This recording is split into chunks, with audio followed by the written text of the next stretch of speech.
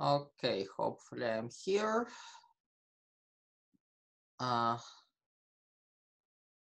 Let's see, start video. Okay, not only me, that's great.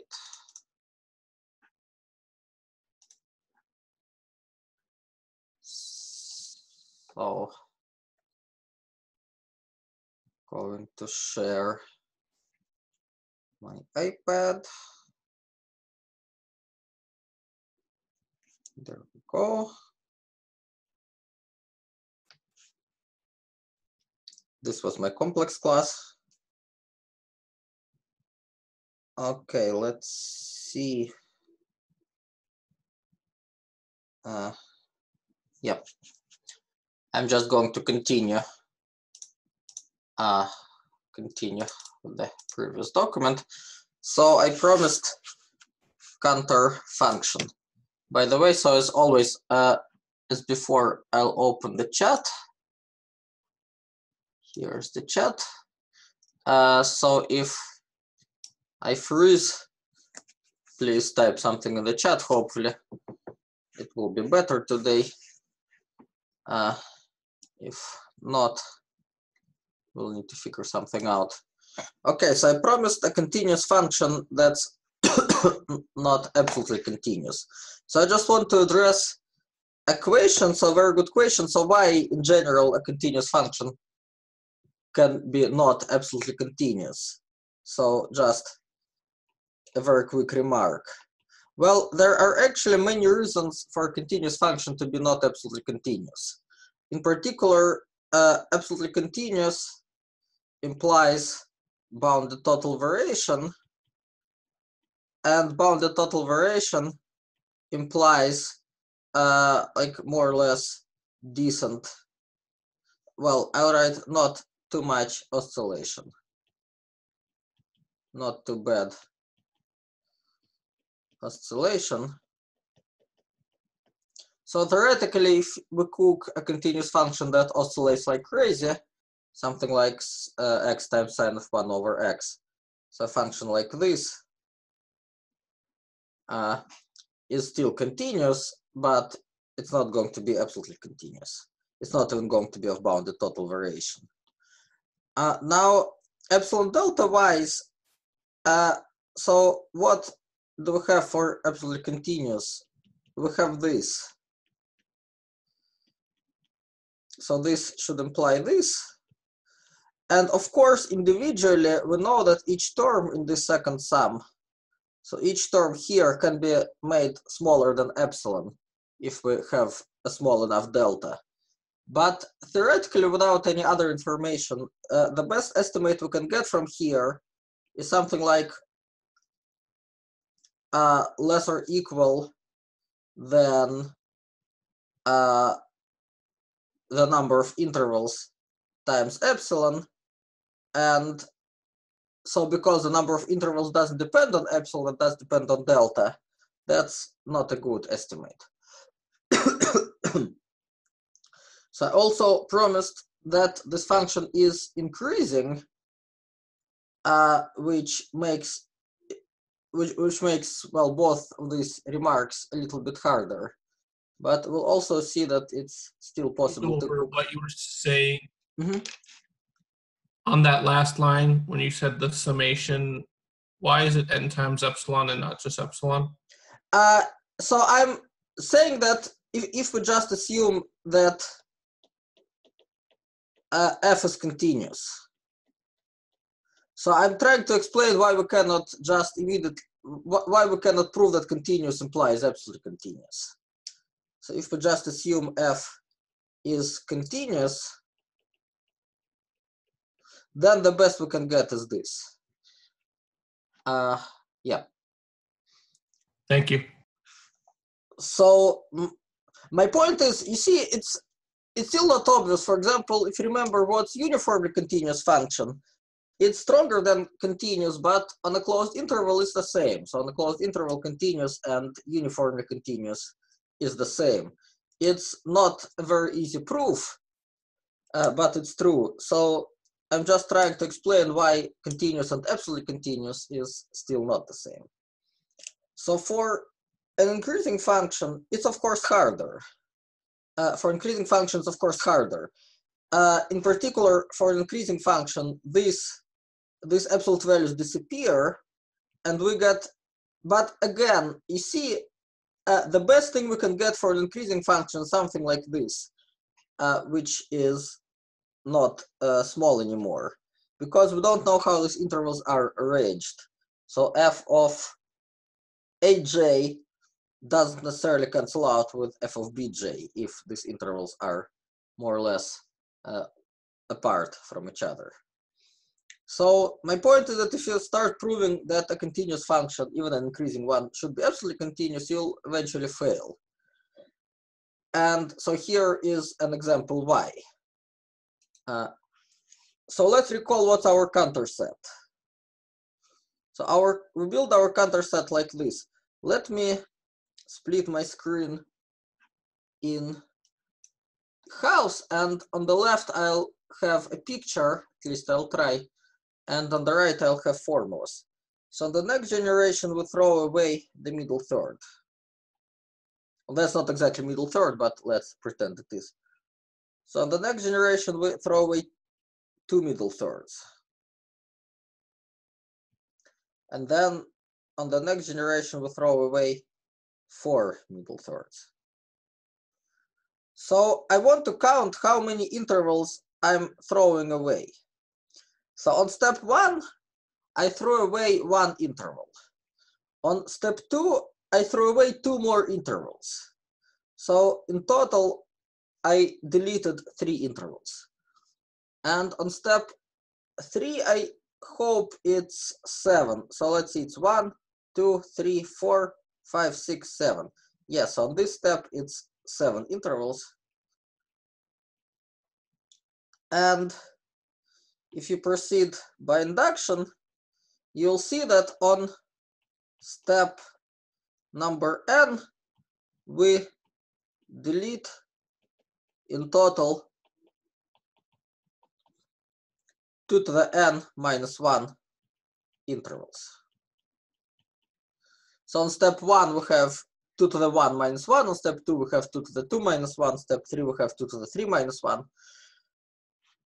So let's denote, okay, and then we had a notation. So this, the closed parts, the parts that we don't delete, we called ck.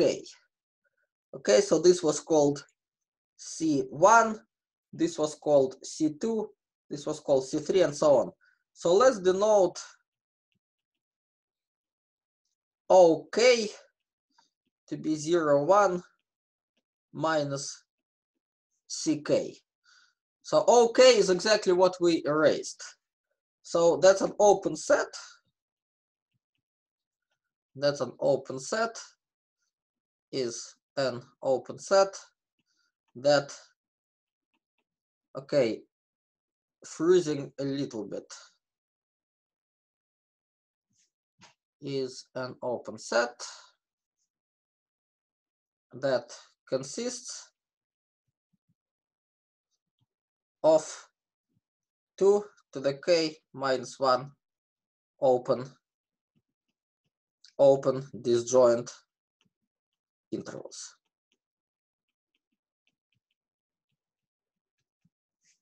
So this is okay. All right, so moreover, it's an increasing sequence. Moreover, we have this.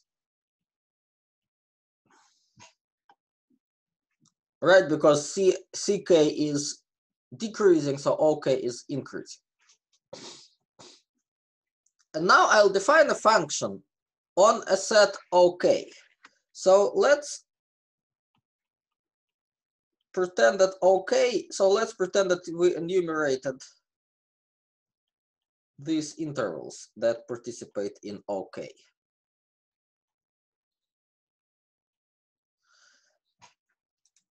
And here is the, here is the problem, that I should also index them by k on the top, because like I2 for I2 for O2, for example, is different from I2 for O3.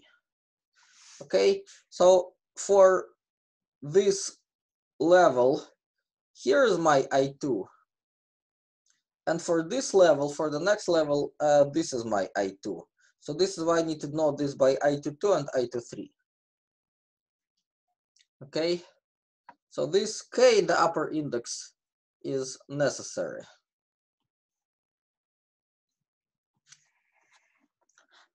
All right, and now we define phi of x. I'll write a little bit differently. For x in I m k, define phi of x to be equal to m divided by 2 to the k. And this is terrible. This is terrible because phi depends, first of all, on the level, and then on the number of my interval at this level. So first thing I need to check is that phi is well defined. So let me explain why on this picture on the left. So I have this interval I22, this one here. And then I have this interval, which is 1, 2, 3, 4, which is I 3, 4. Okay, these are the same intervals. And this is the same interval, sorry. I22 and I34 is the same thing. However, I potentially have different definitions of phi on these two intervals. Well, let's check. So if we work with I22, we get that phi of x is equal to 2 divided by 2 square, which is 1/2. Okay, if we work with I34, we have phi of x is equal to m. M is what's on the bottom, 4 divided by 2 to the what's on the top. And this is again 1/2. So that's really nice. So even though these two intervals, well, even though this one same interval had two different pairs of indices, but the values of phi actually agree. And the fact is that this will always happen. So phi is well defined. And this is because if you look at the indices very carefully, you'll see that everything is nice. So why is that? That's because if, okay, let's see. So if, okay, what do I want to write? I want to write that if an interval I participates. I do have a quick question about our definition of phi. Should it depend on OK? Because depending on what... Good question. This is what I've just said. It doesn't. This exactly. Like for the x in the levels of OK, OK is every possible, like k going to infinity? Yes. Or yes. Yeah, this is what I'm explaining. The definition of phi doesn't depend on neither on the k. Yeah, does depend on k. Does depend on k. This is exactly what. Like if we end our k at 3, when we have x that's in an interval that appears at 4, phi won't put something on. Will be the same. So here's the picture. We have x in O2. So here is x, for example, somewhere here in the middle. It's in O2. It's also in O3. It will also be in O4 and so on. And all the definitions will be the same. all the phi of x's will be the same. So because I here, know that phi will put the same value on if it's in yes, the interval, but yes. like in like the first deleted thing, we only have the middle third deleted. So if Right. I were to take something like the first bit phi, it's not defined at that value. Here, Yeah. well, here, no, it is. I'm not saying that x should be in every OK. I'm saying that if x is in OK, then define phi like this. Oh, okay. So if x is in any okay. Yeah, if x is in none of the OKs, which means that x is in C, then I haven't defined anything yet. But as soon as I see a k such that x is in OK, I can write this definition. The one I just boxed. And my point is that if I see a different k, then this definition will be the same. And this is what I was going to write, that if an interval I participates in OK and OK plus 1, then I will be like this. So it's either the mth interval in K or the 2mth interval in K plus 1. This I leave as an easy exercise. This is what we see on this picture. So it was the second interval here, and then the fourth interval here. And then it will be the 8th interval in the next level. Okay, and so for x in I, we have phi of x is either m divided by 2 to the k, or using the second interval, it's 2m divided by 2 to the k plus 1, which is the same. 2 cancels out, and we get m divided by 2 to the k. So it's well defined. So I proved something a little bit weaker. I proved that it's well defined on the subsequent levels. But now if we have OK and O, whatever, OK and OL, then we can go step by step and reach L, adding 1 to K every time. Yeah, but what you just asked, so let me write this as a sentence, that we have only defined phi on the union of OKs, which is 0, 1, minus C.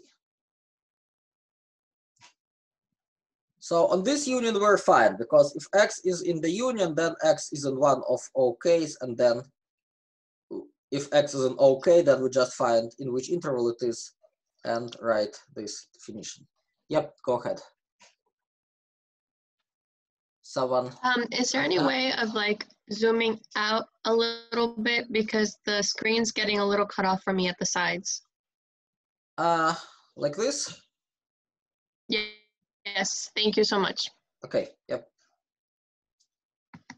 Yeah, absolutely no problem. So just let me know, because I'm seeing this huge green rectangle on my monitor, and if you're seeing something different, let me know. All right, so now if X is in C, we define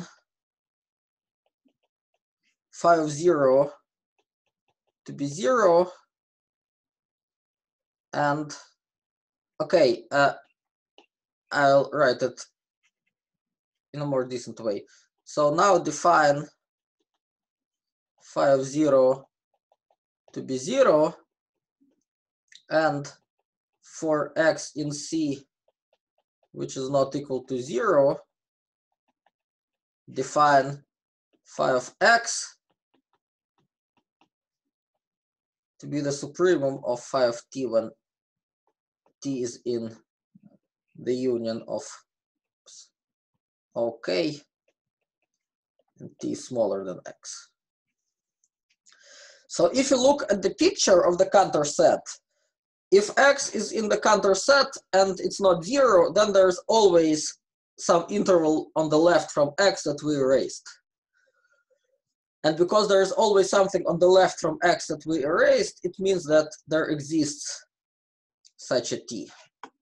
And so this supremum is nicely defined. Okay, sorry. Yep. All right, so now we need to prove some properties of phi, and I'll state it as a theorem. So phi is increasing, continuous, and maps 0, 1 onto the same 0, 1. Moreover, for any x is 0, 1 minus c, we have phi prime of x is 0. Excuse me. So, all right, let's see what's obvious. There's only one obvious thing here. It's this last thing about the derivative. Because if x is not in C, then x is in this union. If x is in this union, it means that x is in one of OKs. Now OK is an open set. So it means that x is in one of the intervals that participates in OK. And this interval is open. And on this whole interval, phi is a constant. So it means that if x is not in C, then around x, phi is a constant. And this means that phi prime of x is 0. So this part is actually easy. Nothing else is easy. So let's first prove that phi is increasing. So okay, so phi is increasing. Okay, let's name this step 1. Phi is increasing. So we take x less than y, and we'll consider cases. So case number 1 is that both x and y are in O, are in the union of O cases. So, okay, in O, which is the union of O case. So this is case 1. So in this case, we can always find, because OKs are increasing, it means that we can always find a k such that x and y are both in OK. And on OK, phi is obviously increasing. So let's go a little bit back to the definition. So see, if we enumerate these intervals and we enumerate them like in the order. So if one interval is on the right from another, then its number is bigger, and so phi is bigger, because here we have the m. So it means that x is in I, k, m. Sorry.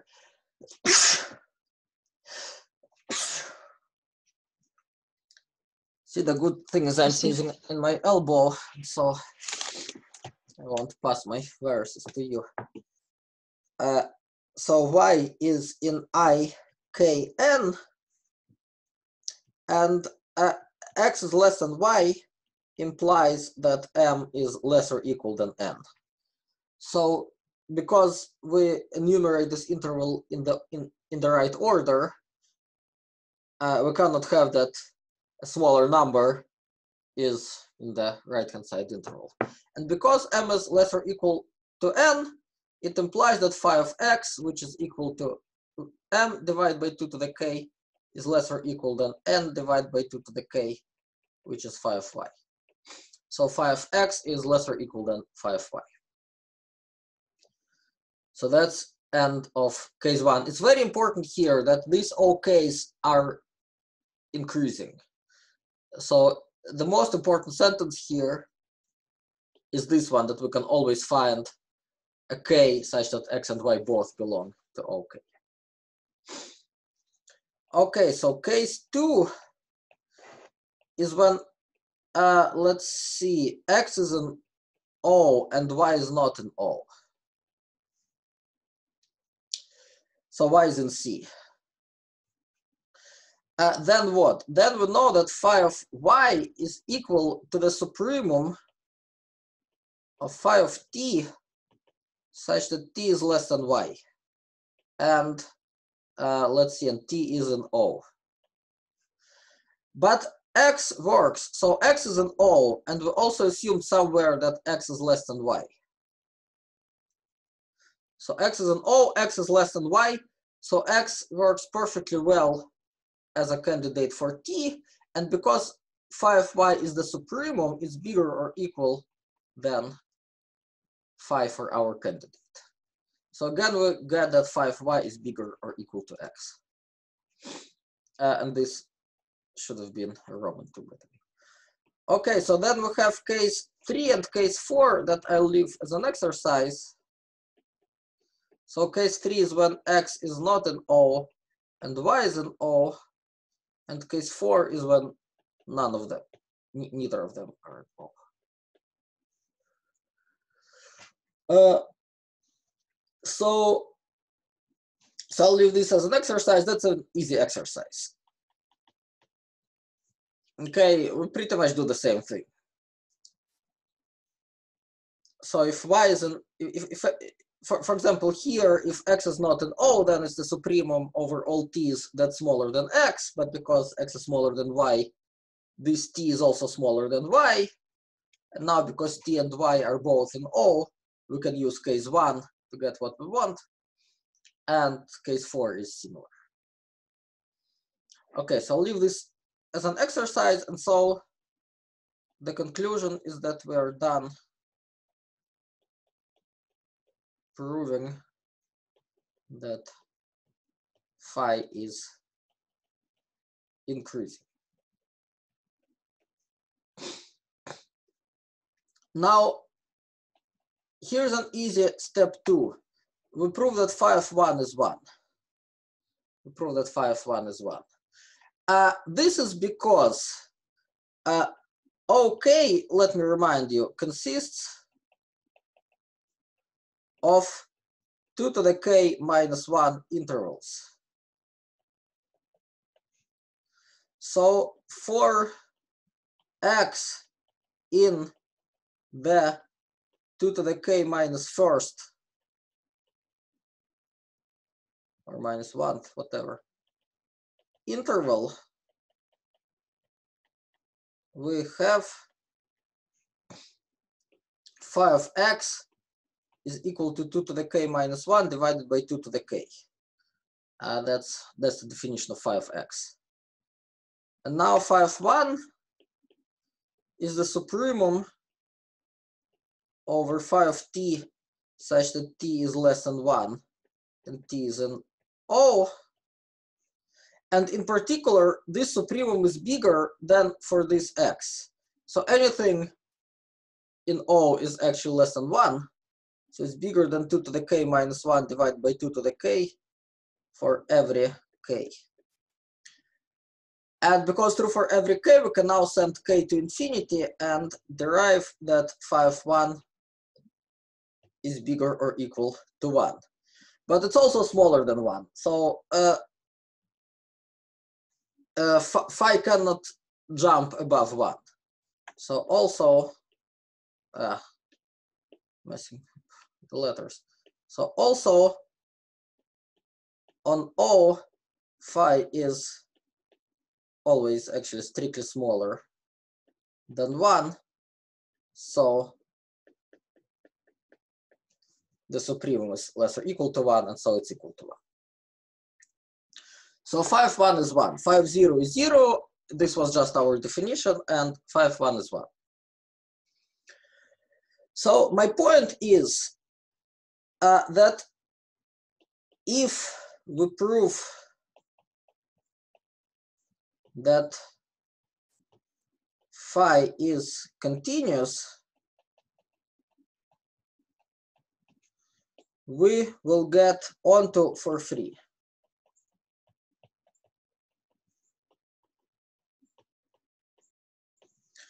Okay, so that's a consequence of some simple theorem from advanced analysis that a continuous function takes all the values. So if you have a continuous function that's 0 at 0 and 1 at 1, then it will take all values between 0 and 1. That's because a continuous, well, that's basically what continuous function is. So we only need continuity now.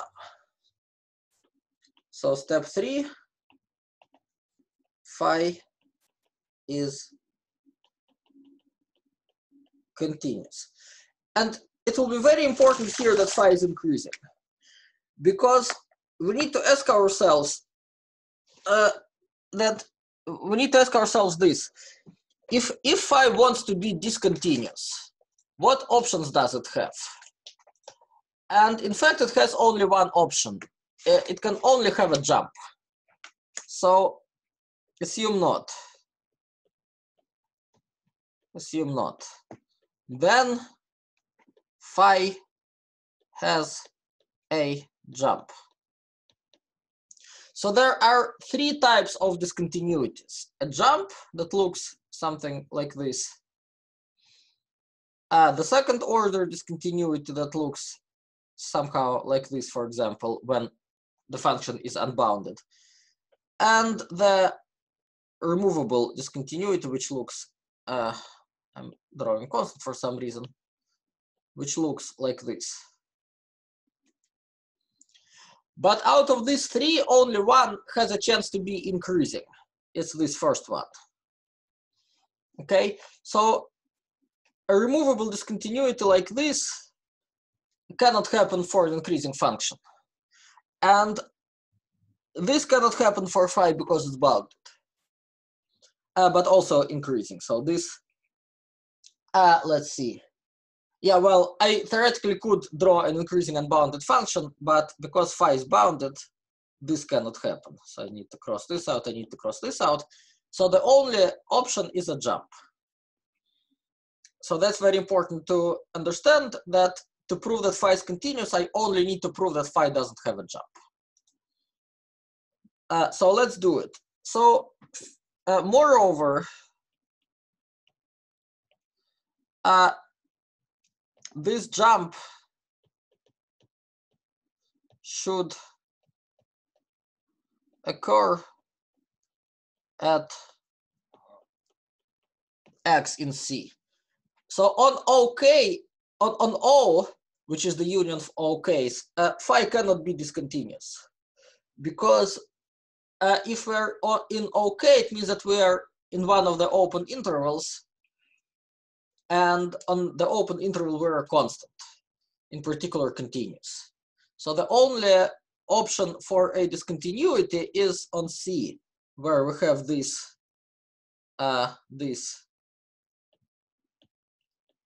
weird definition of phi.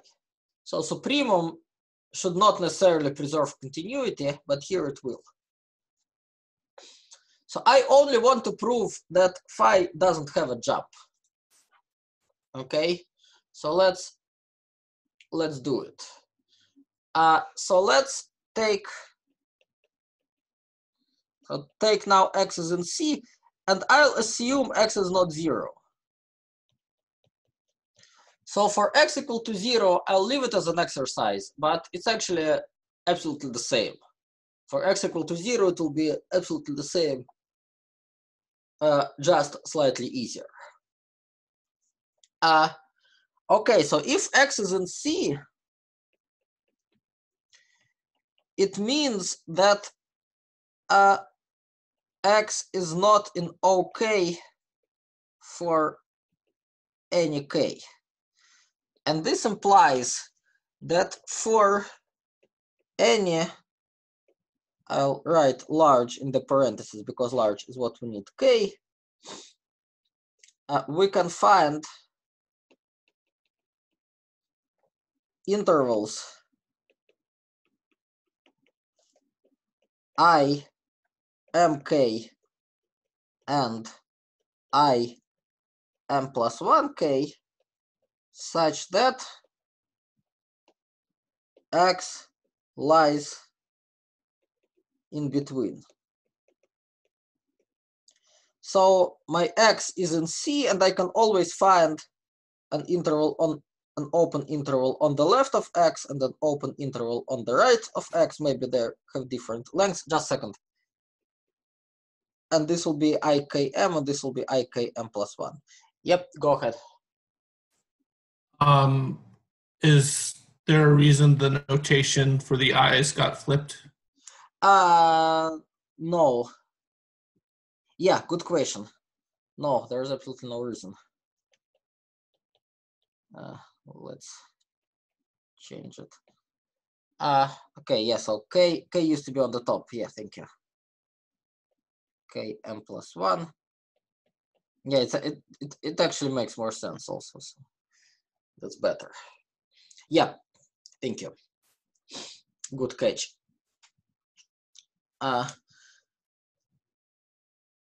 All right, and so now, yeah, so now these intervals, so as k grows,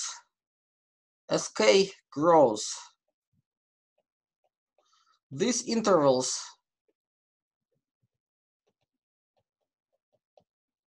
get closer and closer to x. Okay, because like on the kth step we erase these two intervals, but on the k plus first step we'll also erase something in the middle here and something in the middle here, and it will get closer to x, and then we'll go ahead and erase more and more intervals like in the middle of our gaps, and they will become smaller by themselves, but they will also approach x. Okay, so take, let's say, AK in I mk and bk in I m plus 1k. Okay, then we have phi of x minus phi of ak.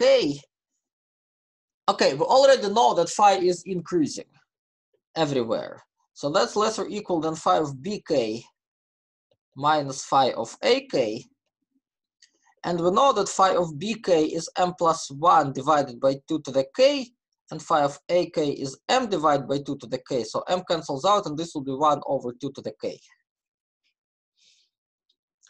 And this implies that the limit, the following limit, as a approaches x from the left, I'll write x minus 0, and a is an O of phi of x minus phi, sorry, f of x, yeah, phi of x minus phi of ak is 0. So this limit is 0. Okay?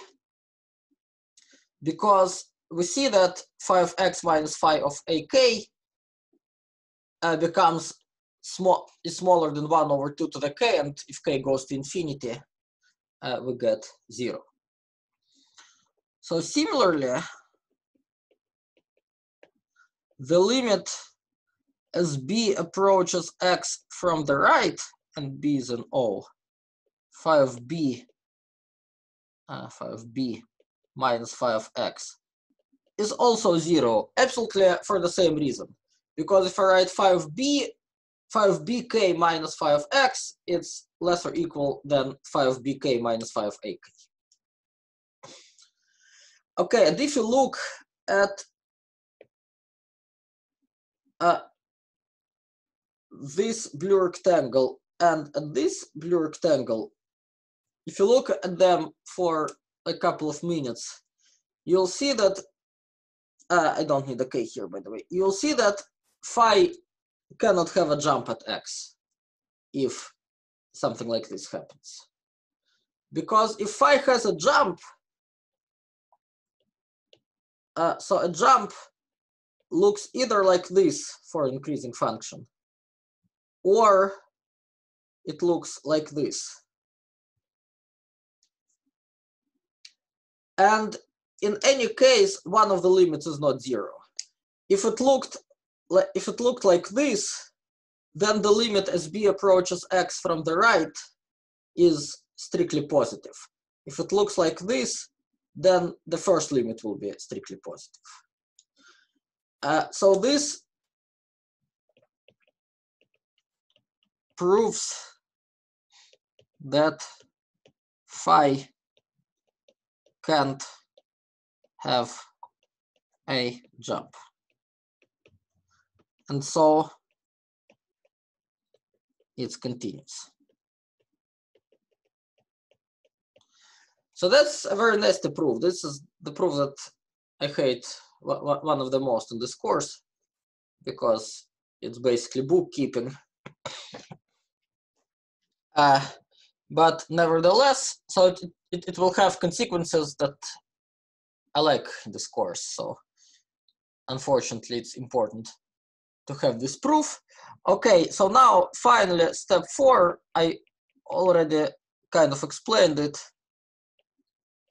that phi prime of x is 0 on O. So why is it true? Because if x is an O, it means that x is an OK, and this means that x is in some I m k or ikm, and this implies that phi is a constant around x, and this implies that phi prime of x is 0. So in particular, phi prime is 0 almost everywhere. So in particular, phi prime of x is 0 almost everywhere, because we figured out last time that some measure of O is measure of, well, I don't even need this, because measure of the counter set is 0, and counter set is the error set here. Okay, so phi prime is 0 almost everywhere, and we know that phi of 1 minus phi of 0 is equal to 1, but the integral from 0 to 1 of the Lebesgue integral phi prime of x, I don't even need x, phi prime dm1 is 0. So this in particular implies that phi is not absolutely continuous, because for an absolutely continuous function, integral is equal to phi of 1 minus phi of 0. So phi is not absolutely continuous. Okay, and I have 5 more minutes.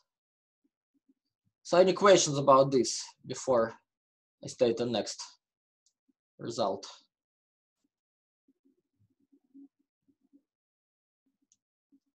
Nope, everything is good. So I don't see your sad faces. So if something's wrong, you should ask. Okay, so here's the theorem. So we'll now introduce a function psi, which will be the same as counter plus x. So then psi is continuous, which is obvious. Continuous. Now it's strictly increasing, which is also obvious, because phi is increasing and x is strictly increasing. So if we add strictly increasing to increasing, we get strictly increasing. Okay, it maps 0, 1 onto 0, 2, which is also kind of obvious because psi of 0 is 0 plus 0 and psi of 1 is 1 plus 1, and it's continuous, so it's onto. So this is not super important. What is important is that psi, that if we take the image of O and measure it, and if we take the image of the counter set and measure it, they'll be equal to 1. So psi is actually a very ugly function. It takes a set of measure 0, which is C. It takes a very small set and transforms it to a very fat set. So it takes a set of measure 0 and transforms it to a set of measure 1, which is half the measure of the image of phi. Okay, so I'm going to prove it. Okay, so again, this first sentence, continuous, strictly increasing, onto, that's all obvious. We only need to prove that psi of C has measure 1, or psi of O has measure 1. Okay, so recall that O is equal to the union of OKs, and OK is equal to I K1 union I K 2 to the K minus 1. Okay, so I want to measure psi of OK. So I know that that OKs are like this, and I know that these intervals, i's, are enumerated in the right order. Now psi is strictly increasing. So psi is continuous, strictly increasing. And this implies a very important thing, which I want you all to picture. I don't want to draw the picture, but I want you all to picture it in your mind. That psi of this, IMK, is also an open interval. And, okay, I'll write and for a fixed K, this family is disjoint.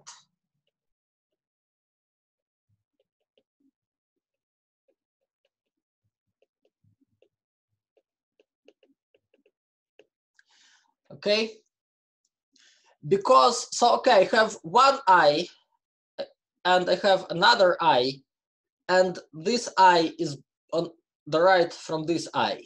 So because psi is increasing and continuous, this property of being on the right is preserved. So if two intervals were disjoint, then because psi is increasing and continuous, the images will still be disjoint. Okay, and so it implies that the measure of psi of OK is sum of measures of psi of IMK. Okay, now M becomes a horrible letter. So we really need to distinguish M from the Lebesgue measure M1. And now what does phi do to this interval? So psi is x plus phi. Psi is x plus phi. Phi doesn't do anything to the interval. Phi is a constant on the interval. So on IKM, phi is a constant. And x basically just shifts it. So my point is that measure of psi of an interval is the same as the measure of the interval. So this is the crucial equality. That psi preserves the measures of the intervals. Okay, and because i's are disjoint, this is just M1 of OK. Okay, so I'll finish on Friday. I'm almost done. So because I computed the measure of psi of OK, I can now pass to the limit and get that measure of psi of O is the same as measure of O, and measure of O is 1. But we'll finish on Friday. So any quick questions about this computation?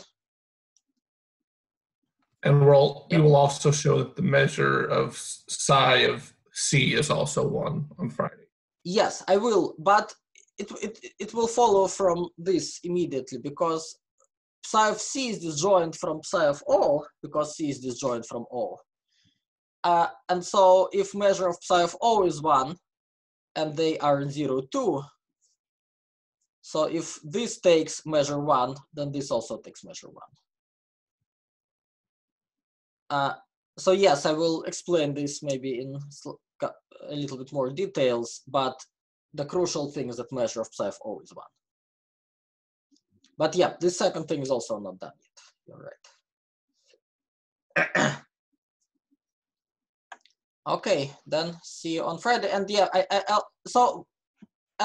one quick thing about the homeworks. I'll probably send 2 homeworks at once right now. So one will be due next Friday and one will be due next Friday. And the only reason to send you both is that if you find one of them easier, if you find that the first one is easier, you can start doing the second one earlier. So the second one will be purely on Cantor sets. Well, almost. And the first one will be on absolutely continuous functions. But they will be due on different days. All right. Will you have any chance on Friday to meet for questions? Sure. Yeah. So I can stay a little bit after after 11, I guess. Okay. So first of all, I have 15 minutes window after class. So if you're willing to stay for 15 minutes until 10:10, we can do this. But then I can come back after 11. Okay. So I still have this. I have to do another Zoom meeting right now, but I can do it 15 minutes after on Friday. Okay. Okay. Great. Thank you. Okay. So see you all on Friday. Can they always? Here it is.